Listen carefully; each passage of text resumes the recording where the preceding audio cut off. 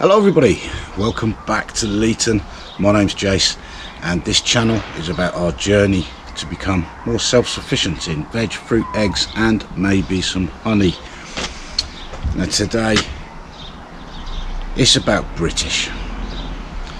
It's about a staple in the British culinary encyclopedia of food. And if you're British or you've been to Britain or you know a bit about British cuisine, you'll know that we love our fish and chips. And one of the things that we have with fish and chips is mushy peas. And if you've never had mushy peas, then you need to go and get some. You can buy them in tins, but it's not the same as getting it from the chip shop. But it's basically peas that are soaked in, they're dried and then soaked in, oh what is it now, I will let you know later in the video, it slipped my memory, and then boiled and mashed and what have you, and it is absolutely gorgeous. It sounds revolting and they look revolting, but they are absolutely gorgeous. Now it's a particular type of pea that you use or grow to make mushy peas, and they are Marrowfat peas. And I thought for a bit of fun this year, I don't normally grow peas because of the faff factor involved in a big area for not that much crop. You've got all the podding and shelling to do, and it's a lot of work for not much reward. But I thought this year, for a bit of fun, because I've never grown Marrowfat peas before, and I thought for a bit of fun I'm going to have a go, and I'm going to set up a trellis on the side of my shed, which is south facing, put some troughs down with some compost in and grow some Marrowfat peas, and then when I've harvested them, let them dry, process them and make my own mushy peas. Maybe get some nice fish and we'll have a fish and chip and homemade mushy pea night, just for some fun. So I've got my bucket of tea, which is another English tradition, British tradition, and I'm going to get sorted out, get the camera in position, get some materials together, some compost and some troughs and some trellis and some screws and bits of wood and all the rest of it, and we're going to grow some mushy peas. Okay, so this area along here, this is where I'm going to grow them this year. Now this path is going to all be sorted out and levelled and turned into steps and things like that, but I'm not going to be doing that until at least the winter this year, so I can grow my peas in troughs like that one along here. Now because it's all slopey, I'm going to have to get some bricks and level them up, and then I'm going to get some timber and some mesh that I've got, and I'm just going to fix it to this shed here. And this is south facing, it's red hot when the sun's out in the summer, so it's going to be really good. The only stumbling block I'm going to have with these troughs is keeping them moist enough in the summer, so I'm going to have to pay particular attention to watering, and maybe even I'll mulch them with some grass cuttings or something. So I'm going to get this sorted out. This pot strawberries, and there's one that's been growing, so I'm going to move this out of the way. In fact, do I need to move that out of the way? I can probably leave it there. Just move it that way a little bit. Compost bags.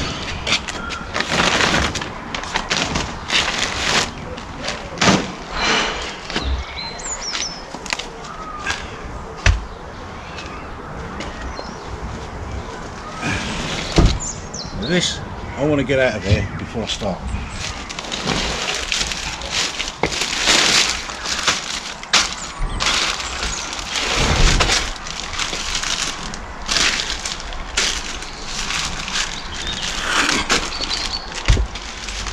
This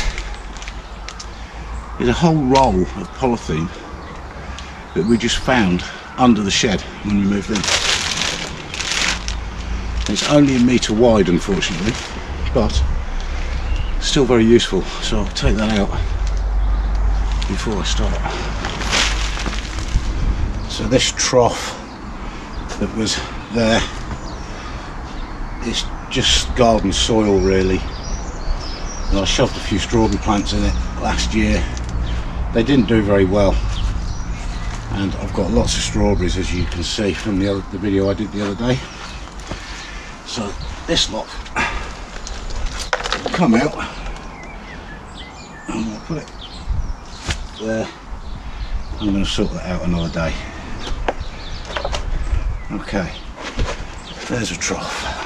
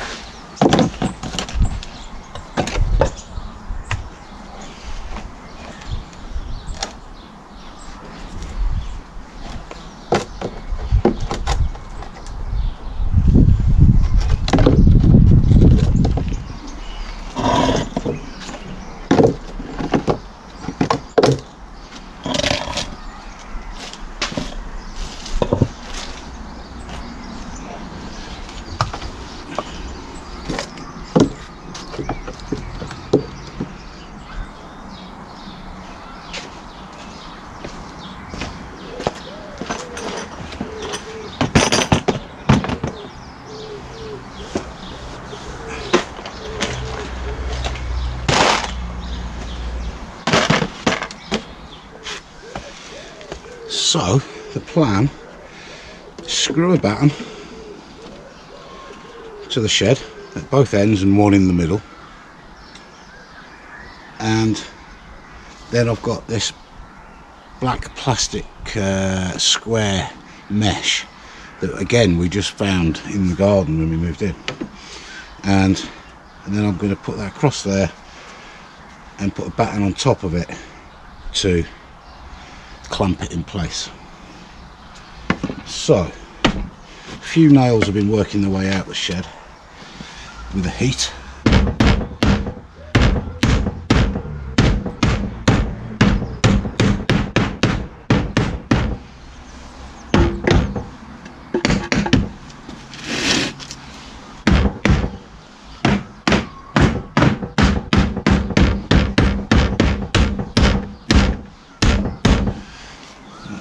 Those back in. Okay, because this wood's really thin, I'm going to drill some pilot holes. Otherwise, if I just drive a screw through there, all I'm going to do is split the wood. So we'll start at the bottom of the shed. I'm probably going to cut these off below the windowsill height, so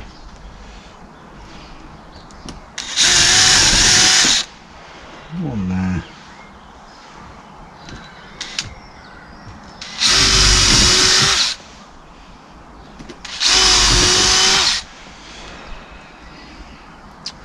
Happy days. Right, we can screw that. I'm going to drill a few more of those, the same, and then we'll get it screwed to the shed.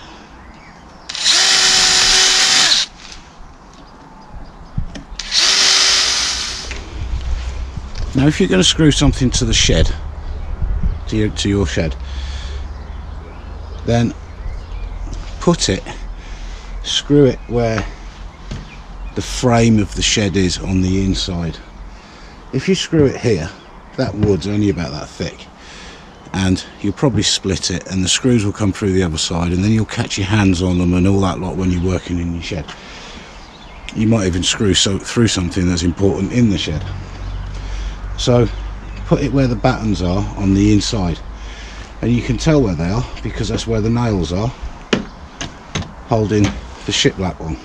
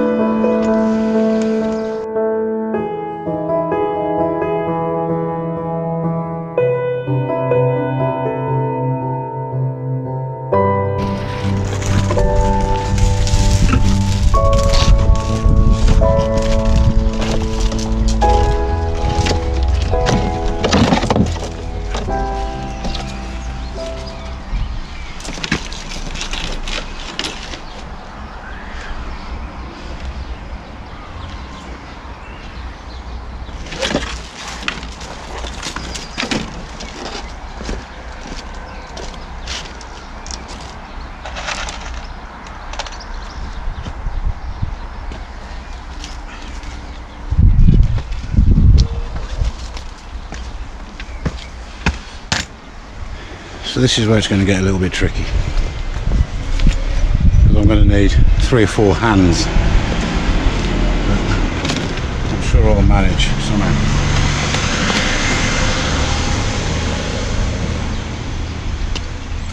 So I actually found that as long as I stay away from the ends, this wood will take these small drywall screws okay, so I don't have to pre-drill it.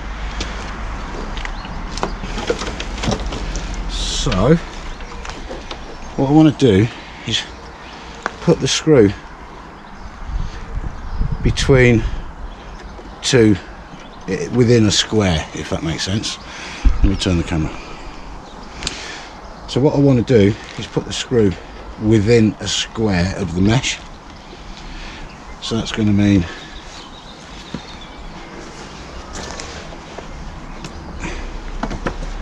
starting one off. Where are we going to be? That's the bottom. About where my fingers are.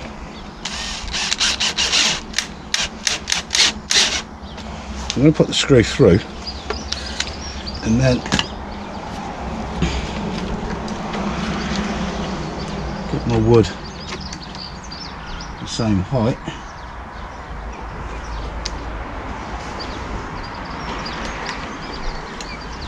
And go for it.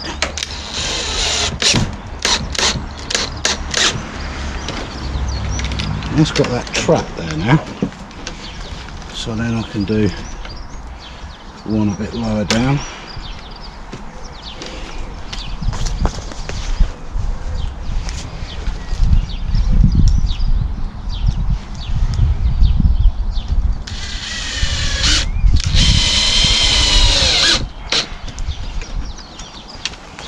And then one at the bottom.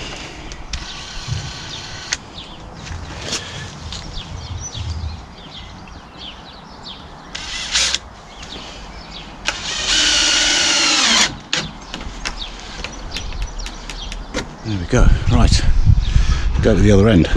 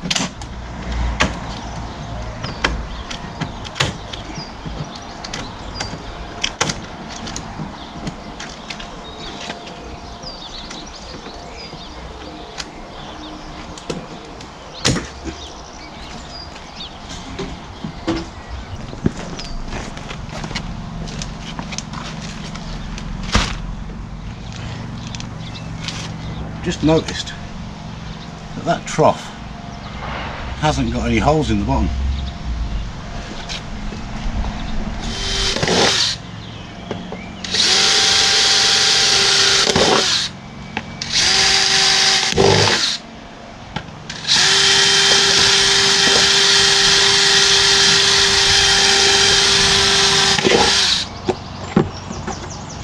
There it has.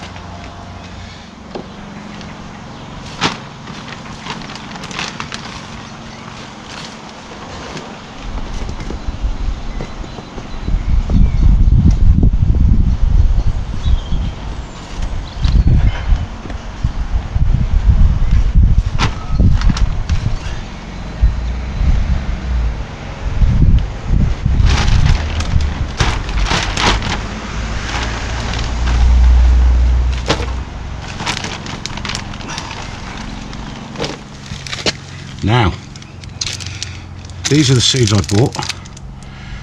They are Marrowfat Peas Ambassador variety. Now, you don't get many in a packet. There's 35 in this packet from Bolly Bulbs, which I bought from Amazon.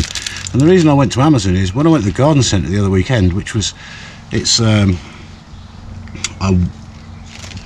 well-known chain of garden centres in the UK, probably one of the biggest. They didn't have any Marrowfat peas. They had pretty much every other variety, so they're perhaps not as popular, and I think it's because they grow so quite big, and just perhaps from a taste point of view as a normal pea, not so good. So the instructions say plant seeds 2.5 centimetres deep, about 5 centimetres apart. Plant in rows. Well, I'm not going to plant in rows, it's just going to be one row. Water sparingly. Don't let them dry out or no pods will be produced. Keep them well picked, and then that encourages more pods to form. Pick them in the morning after the dew has dried, when they are crispiest. Okay, I've never heard that one before, but see, I stopped growing peas quite a few years ago because they're just a faff. You know, as I said at the beginning of the video, a lot of work, a lot of space for little reward really. And I started growing monge too for that very reason. No podding, no shelling, etc. The only thing I would say, if you grow normal peas and you shell them, you do get a lot of stuff to go on your compost heap. So get all the pods. Right, so they've got 35 in here, and we've got 4 troughs. So 8, 9, something like that per trough. So perhaps I'll do 9 in that one, 8 in that one, because that's slightly shorter. So that's probably 8's probably too many. Let's just get started. In fact, I'm going to get some sticks.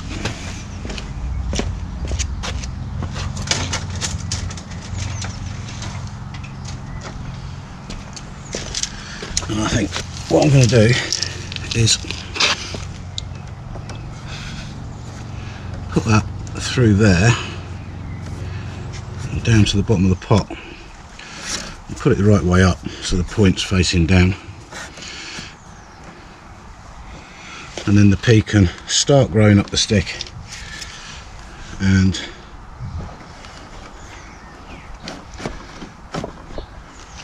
so that's one each end. Then we'll go middle for diddle, and then we'll go two between those.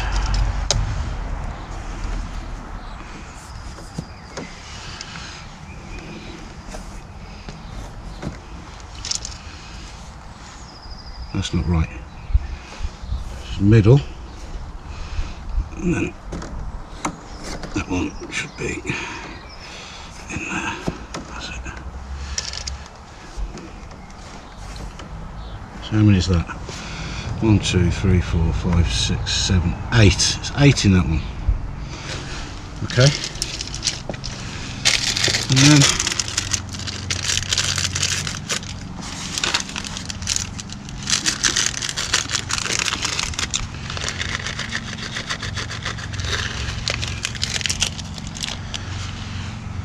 just look like a normal pea. Here's the only trouble in it when you buy stuff online. Am I actually going to get what I ordered? Still, we will find out. So I'm just going to make a hole in front of each cane.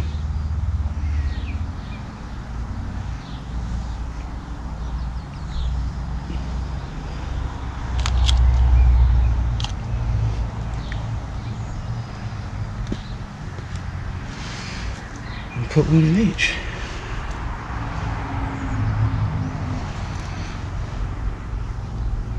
There we go. Fill them back in.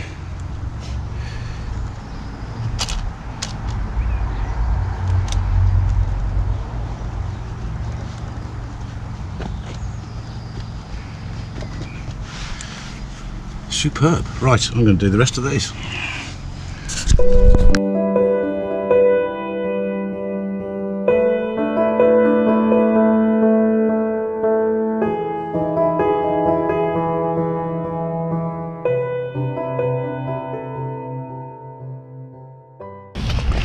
Okay, so out of the 35 I've got 2 left, so I'm just going to plant an extra one there and an extra one there.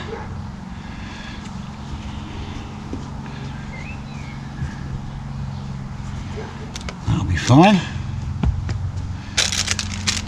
And then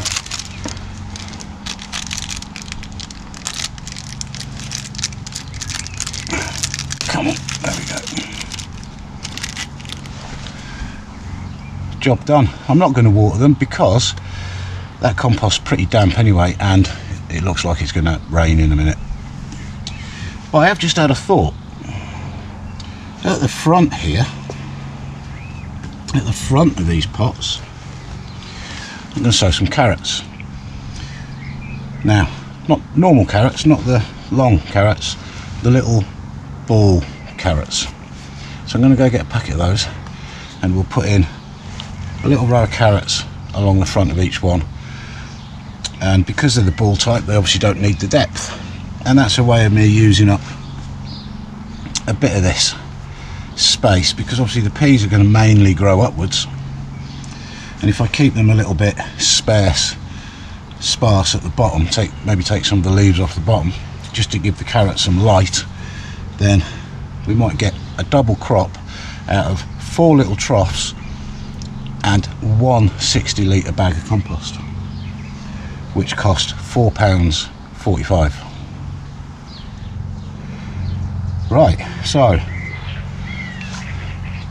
these little short carrots, Royal Chantenay 3. It says sow March to June, harvest June to October. So let's give them a go. I don't normally grow these type of carrots, but Julie was out shopping. She went to Wilco's, she bought a packet. So we'll see what they're like.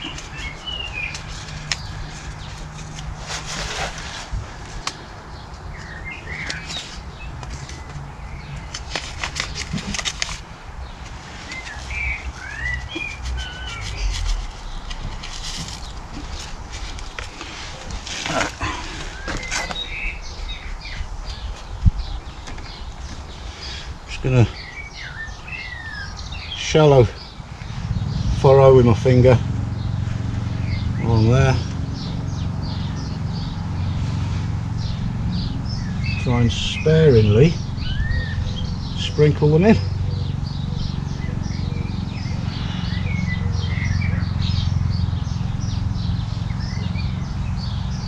And cover it back over.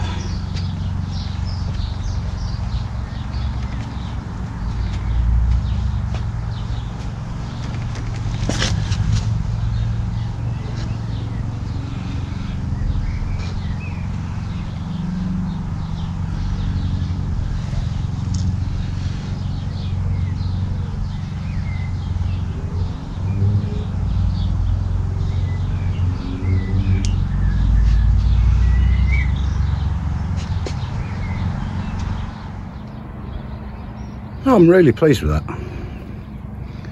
That looks, it looks quite professional. It looks like somebody that knew what they were doing did that. Happy days. So 35 pea plants on there, and at this end, look, I can put another pot and grow something like that mesh. Maybe, what can I grow up there? Cucumber. Yeah, I could grow a cucumber up there. One of those huge cucumbers that I've already got growing, that I sowed way too early and then kept in basically a heated greenhouse, and it now needs planting out. Although the weather is warming up this weekend, but then looking at the forecast next week, it's back down to 6 degrees on the night. So not the time to be putting cucumbers out just yet, but I am going to have to put out the courgettes, but I'm going to build them a special little home, and that'll be coming up in a video over the weekend. Okay everybody, so I'm just editing the video, and I got to the part where I said I would tell you how they're made, basically how you make mushy peas, and of course I didn't do that while I was outside, so I thought I'd quickly do it now. And this is on the BBC Good Food website. Easy mushy peas, and just some info here per serving. Now I don't know how big a serving is, doesn't actually say, I don't think, but 166 calories, 4 grams of fat, 3 grams of saturates, 20 grams of carbs, 1 gram of sugars, 8 grams of fibre, 8 grams of protein, and 0.3 grams of salt. So the ingredients are 250 grams of dried Marrowfat peas, 2 tablespoons of bicarbonate of soda, 25 grams of salted butter, mint and lemon. So step 1, put the peas in bicarbonate of soda in a large heat-proof bowl and cover with boiling water. Leave to soak for 12 hours overnight. Step 2, drain the peas, rinse them twice with cold water to wash off the bicarbonate of soda. Put the beans in a saucepan. It says the beans, I thought we were doing peas. Anyway, put the peas in a saucepan, cover with 650 ml of cold water, bring to the boil, reduce the heat and simmer for 30 minutes until tender, stirring occasionally. Step 3, mash briefly and then stir in butter, mint and lemon and seasoning to taste. And there you have mushy peas. And if you've never had mushy peas, maybe you're not from Britain, or maybe you are from Britain and you've just not had them before, go to the chip shop, get yourself fish and chips and mushy peas. Alright guys, well thanks very much for watching. Hope you've enjoyed the video. If you have, please give us a thumbs up. And if you haven't subscribed already, please do. Follow us on our journey to become more self-sufficient. And if you can give me any tips, please do. If I can give you any, I will do. And that's what it's all about. The YouTube community, it's all about teaching each other whatever we can and learning and growing from there. So thanks very much, and I'll catch you next time. Cheers.